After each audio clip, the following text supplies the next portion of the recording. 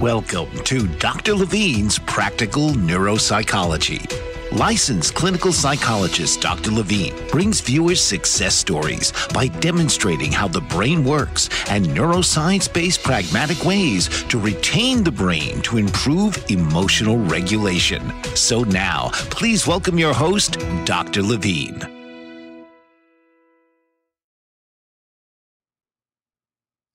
Hello, this is Dr. LaVine, and you're watching us on Bold Brave TV. This is Dr. LaVine's Practical Neuropsychology. Welcome aboard. Today, I thought we'd do something a little bit different. So far, we've primarily covered stress and anxiety, and that's because I have a lot of therapy patients, and because of that, they have a lot of issues with stress and anxiety. And we all have stress and anxiety in our life, so we all can benefit, obviously, from learning from their experience. But today, I thought what I'd cover is more one of my executive coaching situations. I think we all can, at some level, find ourselves with most of our life doing pretty well. I think, the metaphor of the spinning plates is appropriate. We all have various areas in our life, and at any one point, probably 3 to 5 of them are doing well, but there's always that one that's teetering. It might be our job, or it might be at home, or a problem with a kid, or our weight. But we have some area in our life where it's stubbornly refusing uh, to allow us to change it.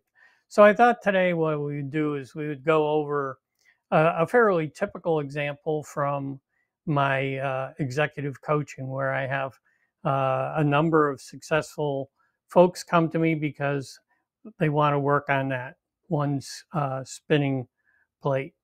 So what I'm going to do here is kind of just share my my screen, and give me a moment here. And so typically what happens with some of these guys is they'll plateau and they'll see themselves as a successful person. Um,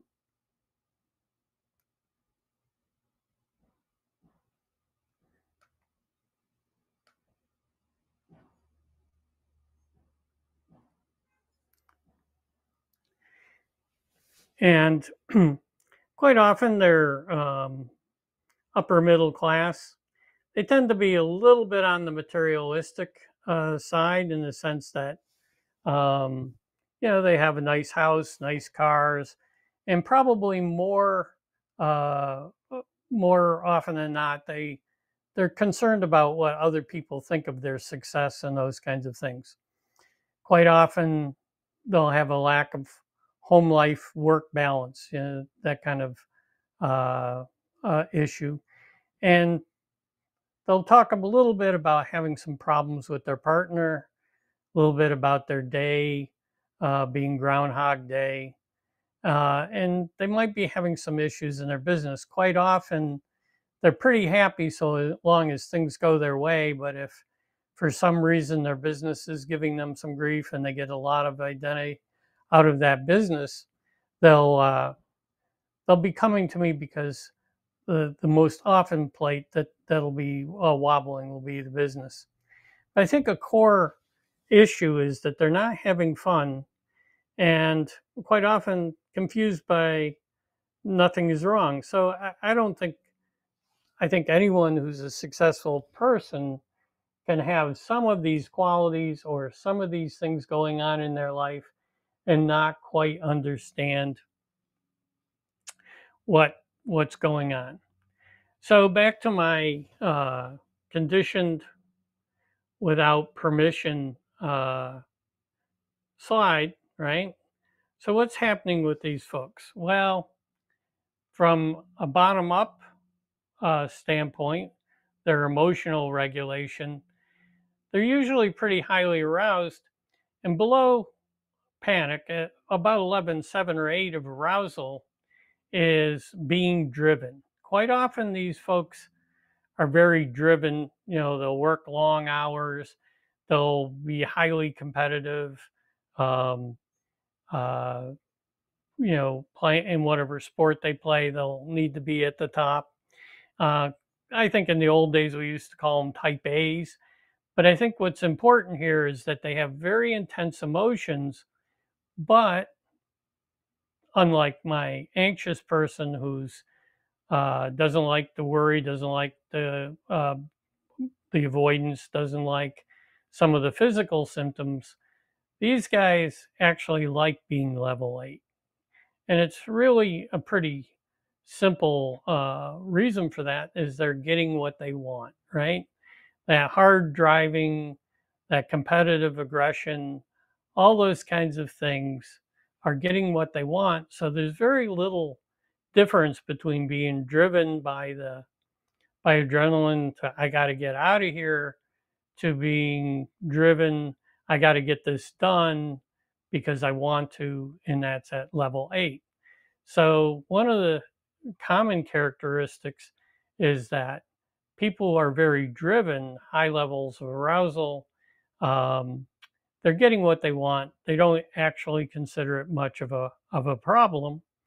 And from a top-down perspective, they're usually pretty good at rationalizing that behavior as it's necessary to get whatever they want to get done. So when uh, it's time to go home, I got to get this last client done, or I got to get this one problem. I can't lose this best client, blah, blah, blah. They always have a good story as why they have to keep doing the behavior they're doing. So they've developed some pretty good mechanisms to support what it is that they really want to do.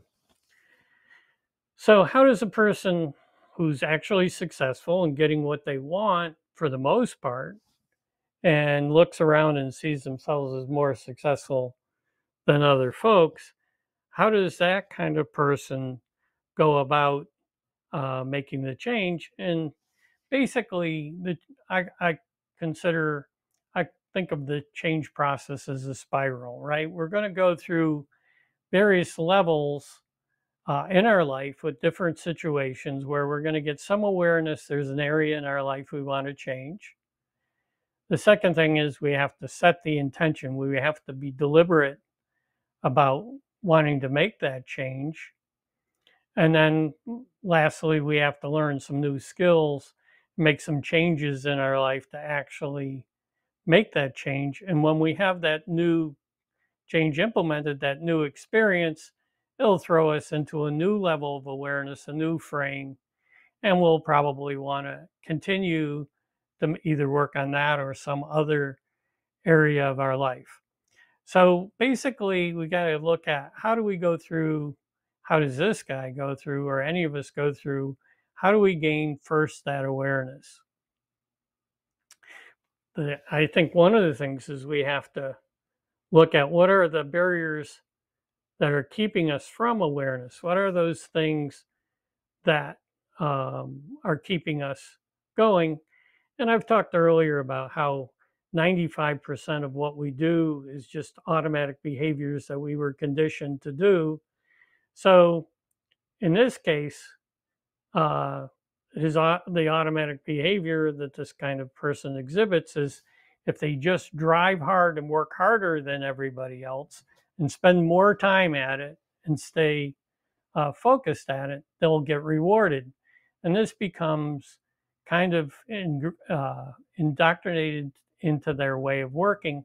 Now, what's interesting here is it can also become an obstacle for getting ahead because if your success is dependent upon you driving extra hard, where this runs into a problem when people are running a company or whatever is it can run into some tension with their employees because their value systems will be a little different, or it can be self-limiting in that they can only get just so far with this one hammer making everything else a nail. Now, egosyntonic is just a nice way of saying it feels right. It feels like it's the right thing to do to keep this pushing going. In other words, there's nothing in it that would indicate to them there's anything wrong with it. Matter of fact, they'll very strongly defend it, why they have to behave the way they do, and they really believe it. Quite often, they're copying some model of others, either a parent or someone they've seen who's been successful. If they keep busy enough, they don't have to look at the consequences. They may be in denial on some of the consequences. Probably brighter than a lot. They can deflect quite often if you challenge them. They don't know a different way. Quite often, these folks are self-made. They become hyper-focused on what they think the problem is. In other words, if only I could grow my business, if only this market opened up, if only I could get the right staff in, I would be. In other words, they become very focused on either what the threat is or the solution. Again, this is an impact of that adrenaline and cortisol, that when we are at high levels of arousal from the adrenaline, we become hyper focused on either the threat or the solution. In the case of these guys, instead of being ruminating and getting lost in what they perceive the threat, quite often they'll become hyper focused and hyper aroused on what they perceive to be the solution. The problem is this gets in the way of actually seeing some other opportunities. They'll selectively attend to evidence that supports what they want to do rather than looking at the whole picture. Like I said earlier, they tend to be intelligent, and rationalization is usually creeping in. They can be depressed, they can be defensive. Sometimes they blame others. Quite often when you try to say something, they don't really listen. They know everything. I mean, I run into this quite a bit. First couple sessions with most of these executives is them telling me why they know. And then I, eventually have to work with them to figure out and help them discover what it is that they don't know. They can be giving up and they can be irritable. All these things are some of the clues when you see, say, your spouse is exhibiting these things. These are kind of the byproducts of what happens when you're in that driven type of mode that keeps you from being aware that the thing that you think is saving you is actually causing your issues. So what I'd like to do is have you stand by, and right after this short break, we'll be getting into what are the behaviors or things that they can do to actually start becoming aware of what's going on. We'll see you shortly after this 30-second break. This is Dr. LaVine with Practical Neuropsychology, and looking forward, come back after the break. What if there were a super tiny device that could diagnose the brain and is smaller than a single human hair? What if you could see inside the brain to help an epilepsy patient during surgery or to help the fight against Parkinson's disease? Dr. Patricia Broderick is proud to announce the Broderick Probe, a biomedical and electronic breakthrough. Imagine a probe to help with the understanding and potential cure of brain-related diseases. To learn more, listen live to the Easy Sense radio show with host Dr. Broderick, Wednesdays 7 p.m. Eastern on the Bold Brave Media Network and TuneIn Radio. And to help support the Broderick Foundation, please go to EasySense.com and learn how, with your help, we can fight these horrific brain disorders. That's EasySense.com to learn more and help support the Broderick Foundation. Author, radio show host, and coach John M. Hawkins reveals strategies to help gain perspective, build confidence, find clarity, achieve goals. John M. Hawkins' new book, Coached to Greatness, Unlock Your Full Potential with Limitless Growth, published by iUniverse. Hawkins reveals strategies to help readers accomplish more. He believes the book can coach them to greatness. Hawkins says that the best athletes get to the top of their sport with the help of coaches, mentors, and others.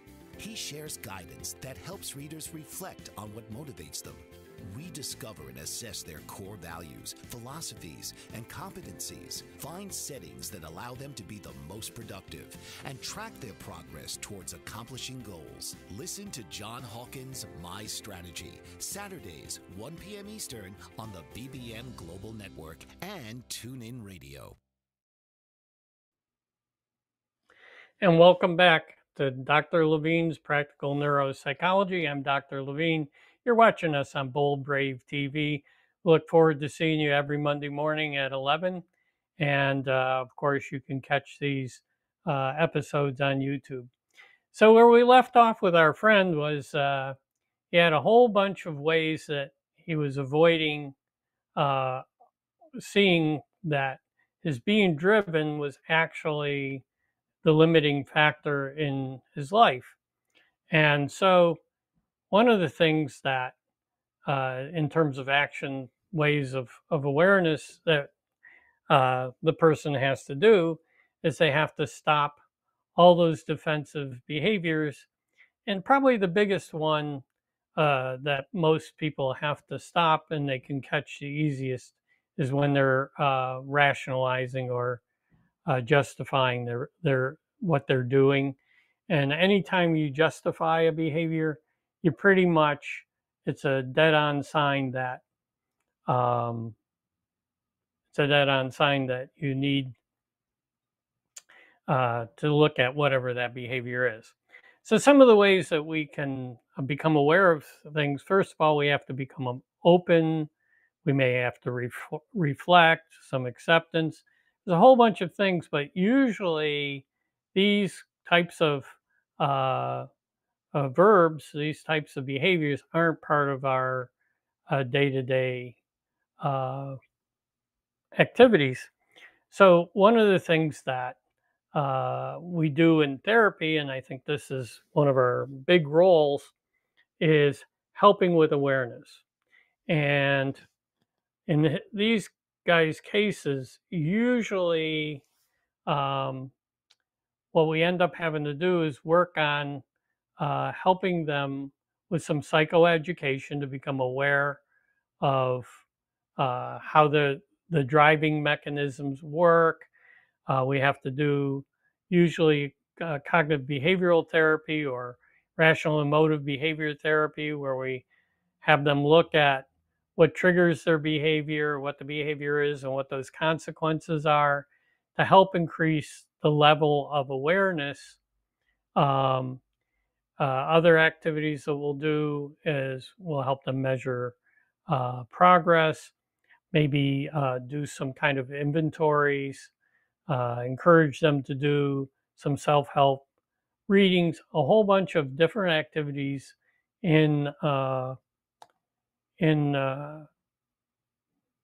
will engage in to help them become more aware of what's actually going on in their day.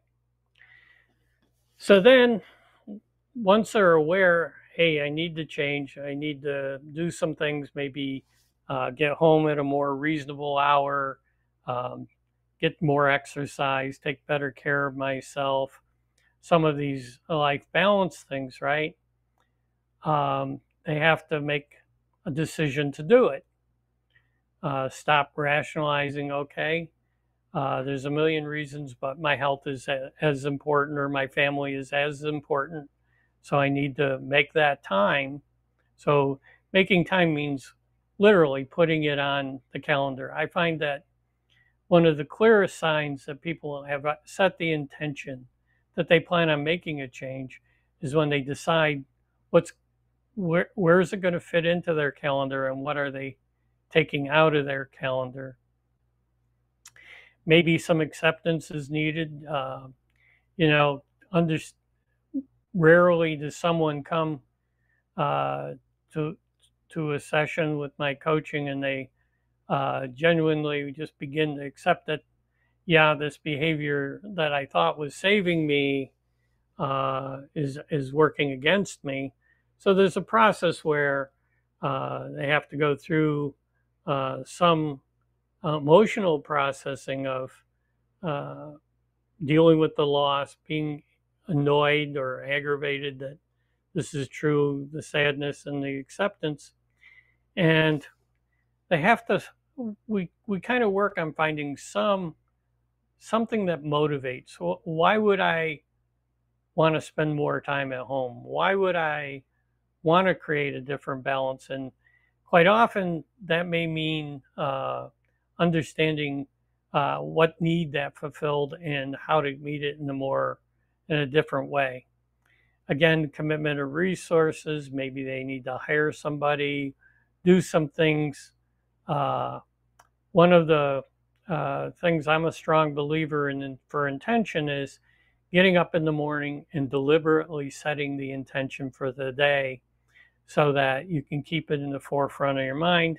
And of course, need to be disciplined, have discipline to actually follow through on that intention for action phases. So now, part of that intention is to develop a mindset for new experience. And this can be a challenge, right? One of the things is uh, a successful person quite often has some pretty well-honed mindsets. In other words, my prototypical successful entrepreneur here, what'll happen is he could be in a big battle with his wife on his way to work, but as soon as he gets in front of some customers, his whole demeanor, his whole mindset changes. He becomes Mr. Professional Executive, right? His emotions change, his thoughts change, his beliefs change. He lets go.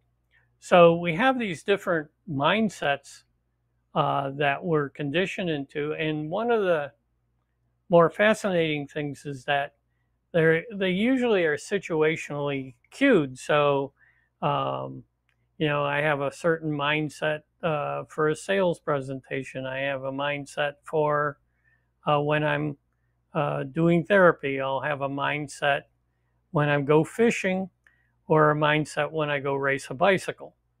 So one of the things is uh, we have to consciously, if we want to experience new things, we have to look at these mindsets and understand when we're not in a mindset for a new experience or a new way of learning, a learning mindset.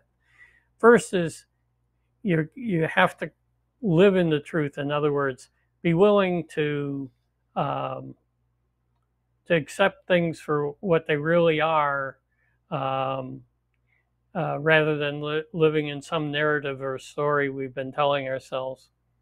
Uh, have to have some open-mindedness. Um, in other words, uh, tell yourself, I don't know. This is an experiment. I'm going to find out what happens if I do this. You have to have that willingness to try something new, which may include being tolerant of some uncomfortable feelings. And as the Buddhists say, have that beginner's mind where you're going to be lousy at it at first, right? I mean, you're a beginner at whatever your new behavior is and whatever your new experience is. You have to expose yourself to the situations. If you're uncomfortable with public speaking, then you have to get out and public speak. If you're uncomfortable listening to emotions, you have to allow yourself to be exposed to listen to those emotions. Have a mindset, the desire to learn new skills, and a willing to practice. So at this point, what I'd like to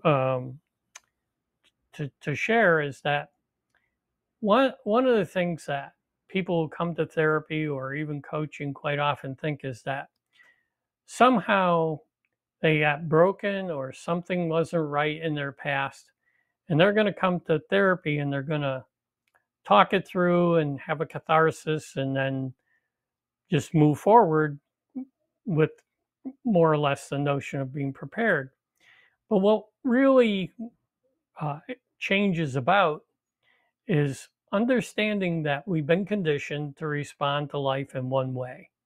We were conditioned without our permission, and we practice it. I get people in, like this guy might come in and, he'll understand that he was set up for this by his childhood. And then I'll say, yeah, I agree. But what happened at 18? Haven't you just reinforced this yourself? Haven't you lived the life of doing this? And I have yet to have anyone who really didn't pause on that, right? Because at some point we have to take responsibility for the fact of no matter how we were conditioned as a kid, we haven't re-examined those basic premises. So part of this whole process is to understand that what we're really doing is learning a new way of being, a new way of responding, a new set of emotions and mindsets. And what it does is give us a choice. We certainly can drive, in this guy's case, he still can drive hard and work hard to get what he wants, but maybe he needs some other options. So maybe 80% of the time he'll still do that process. But now with learning some new ways of doing things, he'll have some other options. And with some mindfulness, he'll be able to choose between A and B. But we need to practice whatever this new skill is to have it as strong as the old one. So one of the ways of thinking about this mindset is I'm increasing my repertoire of options, my freedom to make choices. I'm not going to always be trapped into the same mindset. Quite often with these guys, one of the things that'll bring them to coaching is that they don't like the way sometimes they treat their wife or their husband, their significant other. And it turns out that when the significant other is aggressive with them in any way, pushes back or has demands of their own, it triggers an aggressive conditioned response. I mean, most of these guys have always gotten successful by being aggressive. They tend to dominate the competition, dominate their sport. So they find they don't really want to be aggressive back with their wife, even when she's being aggressive with them. So they have to develop a new mindset. How am I going to deal with someone being aggressive to me when their old mindset is always to be aggressive? So this is where we have to put a program together to help them with that. And we're going to, unfortunately, break our little program up here. And we're going to take another commercial break. And if you come back, and when you come back after this break for Dr. LaVine's Practical Neuropsychology, we'll talk about how we put a program together for you or for anyone who finds themselves in these situations. So we'll be right back after this short break. Did you know that your beliefs create your entire reality, but it's the subconscious beliefs that do most of the creating? Belief shifter and life coach Shiraz can help you identify those limiting beliefs and eliminate them, often in a single session. Like it was almost instant, like I had relief right away. Creating better health, relationships, careers, and finances. Let Shiraz help you step out of safety and into awareness. Definitely something's happening. It's like a flow inside. It feels good. Whether in person or online, Shiraz provides personal coaching, belief shifting. Visit Shiraz at energeticmagic.com or call 416-529-7429. Energetic Magic on the BBM Global Network, Tuesdays at 7 p.m. Eastern. Find your greater happiness. Be well. Be aware. Be magical. Are you struggling to care for elderly parents or a spouse? Do you wonder if being a caregiver is making you sick? Are you worried about taking time off work to care for elderly parents and balance work, life, and caregiving? Has caregiving become exhausting and emotionally draining? Are you an aging adult who wants to remain independent, but you're not sure how? I'm Pamela D. Wilson. Join me for the Caring Generation radio show for caregivers and aging adults, Wednesday evenings, 6 Pacific, 7 Mountain, 8 Central, and 9 Eastern, where I answer these questions and share tips for managing stress, family relationships, health, well-being, and more. Podcasts and transcripts of the Caring Generation are on my website, PamelaDWilson.com, plus my caregiving library, online caregiver support programs, and programs for corporations interested in supporting working caregivers. Help, hope, and support for caregivers is here on the Caring Generation and PamelaDWilson.com.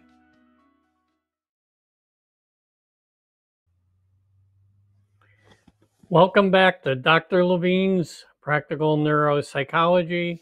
You can reach me on drlavine.com. That's spelled out DOCTORLAVINE.com. And you can catch the show here every Monday at 11 o'clock. So where we left off our program before the break, we were discussing how would we set up a program to actually help this prototypical successful person with their emotional regulation. In this case, it's not anxiety, it's excessive drive and aggression. And how will we put in place a program for cognitive wellness? And a cognitive wellness just means, how am I going to spend more time being happy, content, and prosperous and in giving in a positive space rather than struggling or surviving in life. So I usually address the spiral, 3 iterations with 3 phases with my my clients. The first phase, usually people are coming because they have some specific problems and they're causing them stress or distress. And so what we want to do is do 2 things. We want to help with relief from that stress or distress, while at the same time increasing the functioning in that area that's causing that distress so that they can actually function better. And as we bring the emotionalism down, regulate the emotions and help with that, they tend to function much better just without much more.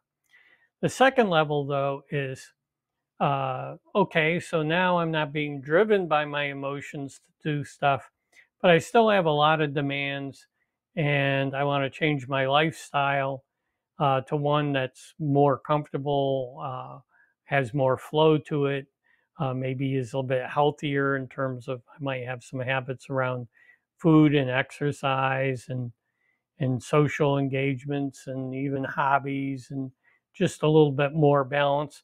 So how do I go about making those kinds of changes and support those and sustain those? And then the last phase is more for most of the folks that hang in and stay, more about shifting into a spiritual program of continuously working to be a better human being and of more service to other people. So in the case of our friends, let's start at the bottom of the chart. I'll start typically, the reason each person gets their own program is that there's a lot of ways of creating awareness in therapy. There's a lot of things we can do to help based upon where there's a lack of awareness in the personality of the person we're working with. Some people, for example, respond really well to inventories. They love those little quizzes and those kinds of things, whereas others consider them gimmicky and would rather uh, uh, get into some functional analysis because they're very rational. So we have a lot of tools that we'll use for each person as they come in to help them with awareness. Um, the intention is usually on them. It comes down to, in the first phase, a lot of it comes down to conditioning, which requires practice, and then what the new experiences are. So for these guys, typically what I would do is I'd start there at the bottom. I'd have them understand their scale and have them reflect on their day, um, and set the intention to reflect on their day, and then apply the scale and find different situations where they're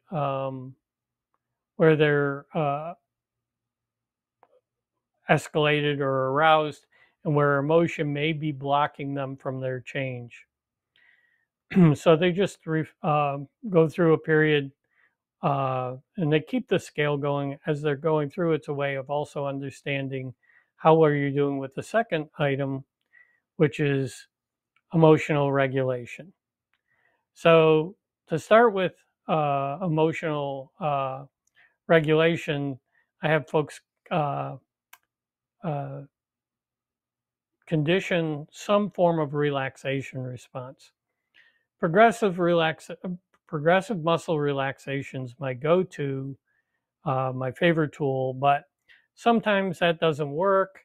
I always insist that if they don't do their daily practice, they send me a text, in which case I have a whole host of other tools for conditioning the centering response. And quite often with these guys, I also um, look at what they are doing in their life as far as ways to relax. Quite often it's exercise. I'll teach them that the three conditions to train the parasympathetic are oxygen to the brain, so you breathe, a 20-minute break, and then pleasant sensations. So if they're exercises, I have to teach them breathe consciously with intent before you exercise, use the sensations of the exercise, don't solve problems. And one of the ways they steal uh, the relax or the value of that exercise from a emotional regulation standpoint is if they're constantly pushing themselves or criticizing themselves, they don't get the third condition of pleasant sensations. Have to teach them not to critique and to give themselves encouragement. And if they do those things, not only uh, doing the PMR or some other relaxation exercise, they're now going to also condition it with their exercise. So we work in how do they change some of their day-to-day activities to help them with emotional regulation. The next thing is understanding sensations. One of the things, almost to a T, everyone tries to use reason to change an emotion. If they're really frustrated with a client or with a situation, they don't understand that to bring your arousal down, reasoning doesn't reach necessarily your midbrain.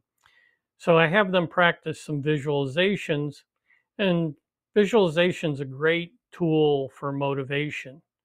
So they also like it because quite often we all have to motivate ourselves to go exercise or whatever. And the way to increase our motivation and also change from one emotion to the next is by going back and really remembering an experience where we had that emotion, where we had that, and then going through all our senses of sight, sound, smell. And somewhere along the line here, I'm sure if you keep watching our channel, we'll have a whole session just on how to do visualization. It's just a wonderful tool for managing emotions beyond the beyond trying to use reason. And then the next thing is we work on mindfulness so that they can catch themselves earlier in the cycle and stay focused on what they intend. So this is the first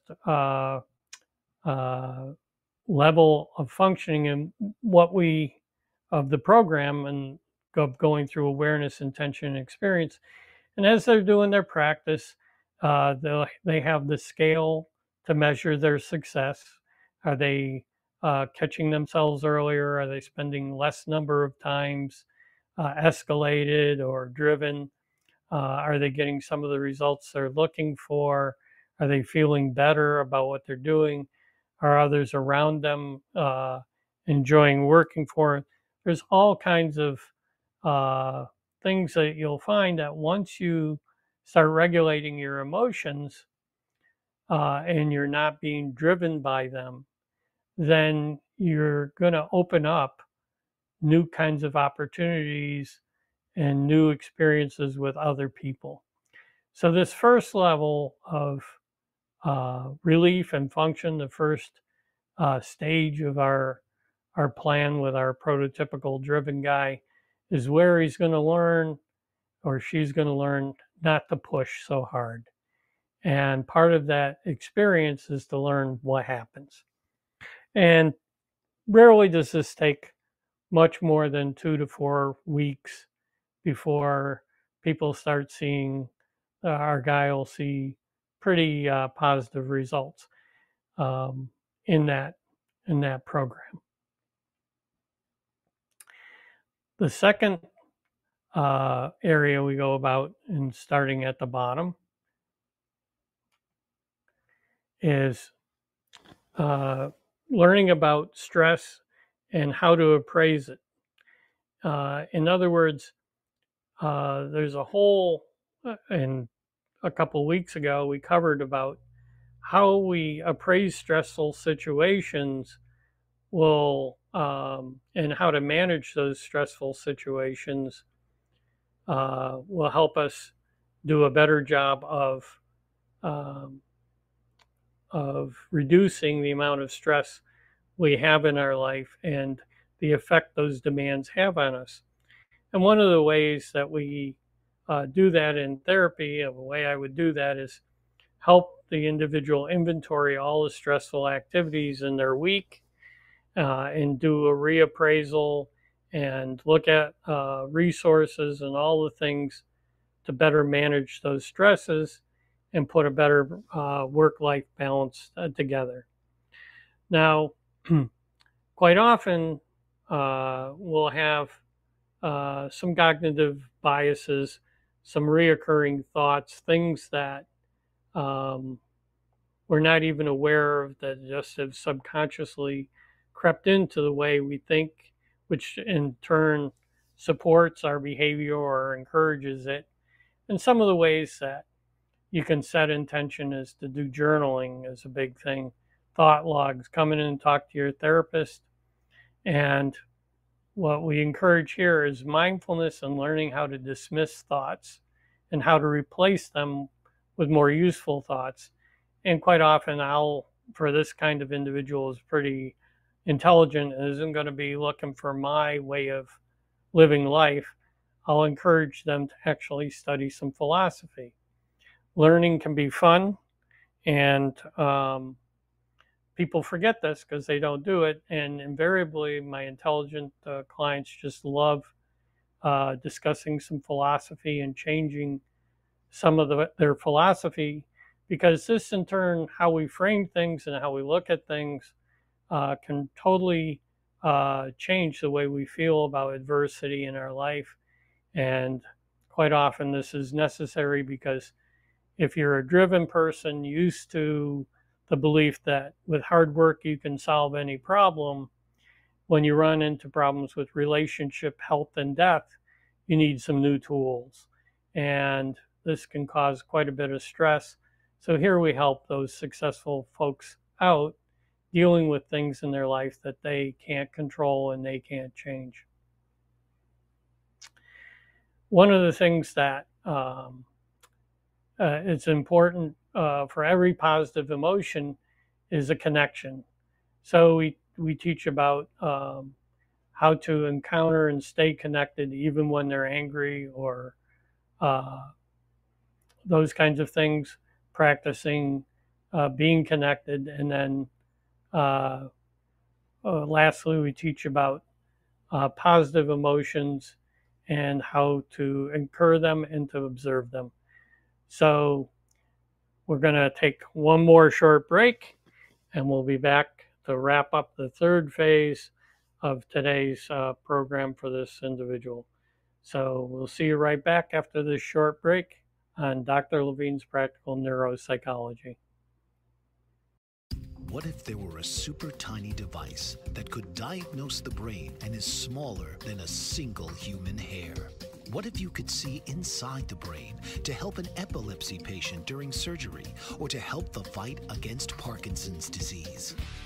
Dr. Patricia Broderick is proud to announce the Broderick Probe, a biomedical and electronic breakthrough. Imagine a probe to help with the understanding and potential cure of brain-related diseases. To learn more, listen live to the Easy Sense radio show with host Dr. Broderick, Wednesdays 7 p.m. Eastern on the Bold Brave Media Network and TuneIn Radio. And to help support the Broderick Foundation, please go to EasySense.com and learn how, with your help, we can fight these horrific brain disorders. That's EasySense.com to learn more and help support the Broderick Foundation.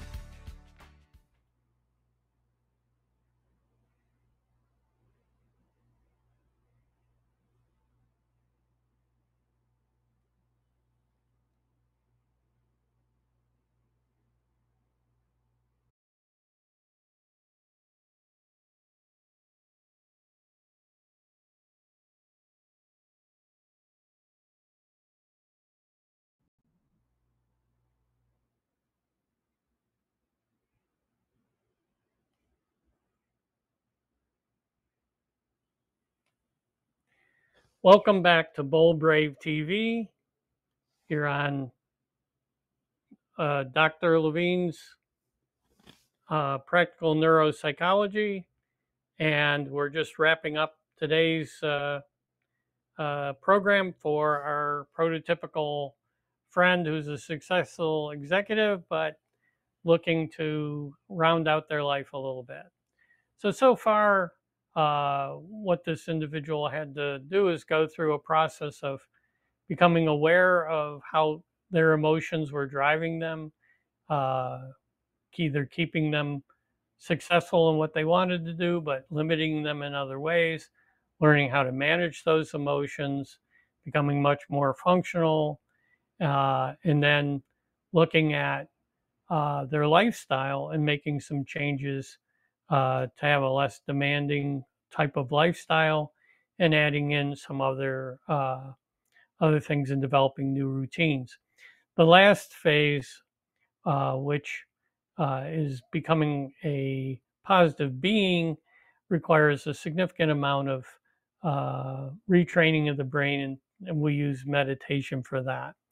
And one of the things that most people aren't aware of is that to have emotions like gratitude and forgiveness and some of these other more positive emotions, it actually takes some training and some practice.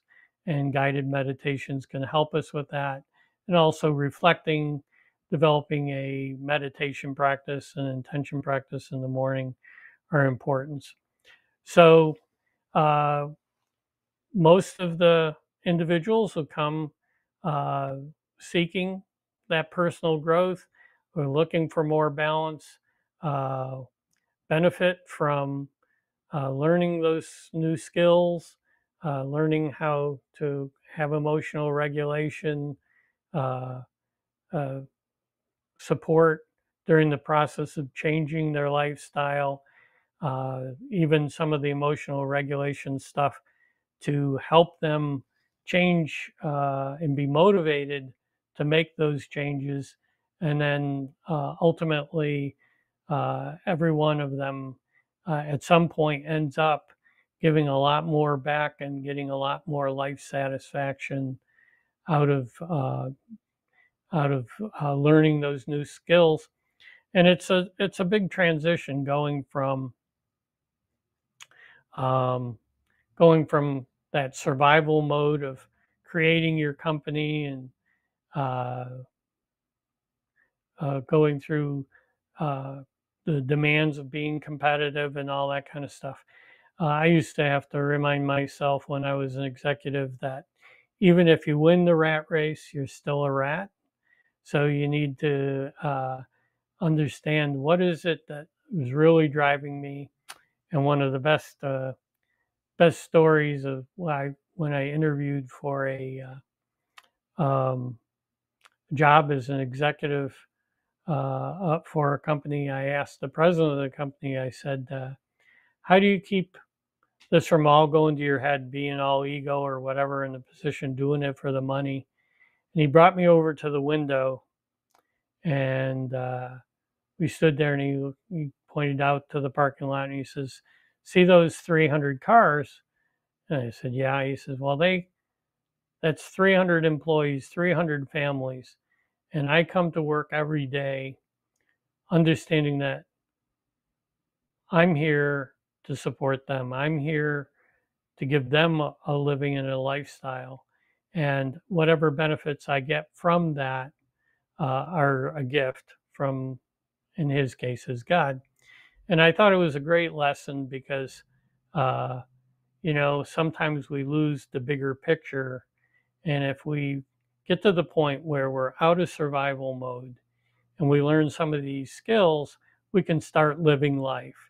And part of living that life is giving back to our communities, to our families, to others, and it becomes just a natural way of being. So by working through a program of getting a better handle on our emotions, of really questioning our values, of developing some personal growth, we can make a shift from just surviving and being to one of being and really living life. So thank you for joining us today on Dr. LaVine's Practical Neuropsychology. Look forward to you again next week, where we'll cover some specific ways of either doing the relaxation or increasing our awareness or getting some new life skills. As you watch these programs, you'll see many different techniques to enhance your awareness, to help you set intention, and to gain those skills to have a new life. Thanks once again for joining us on Dr. LaVine's Practical Neuropsychology. This has been Dr. LaVine's Practical Neuropsychology Show. Break old patterns and easily change negative habits with lessons that keep rewarding you for the rest of your life. Here Mondays at 1 p.m. Eastern on the Bold Brave TV network.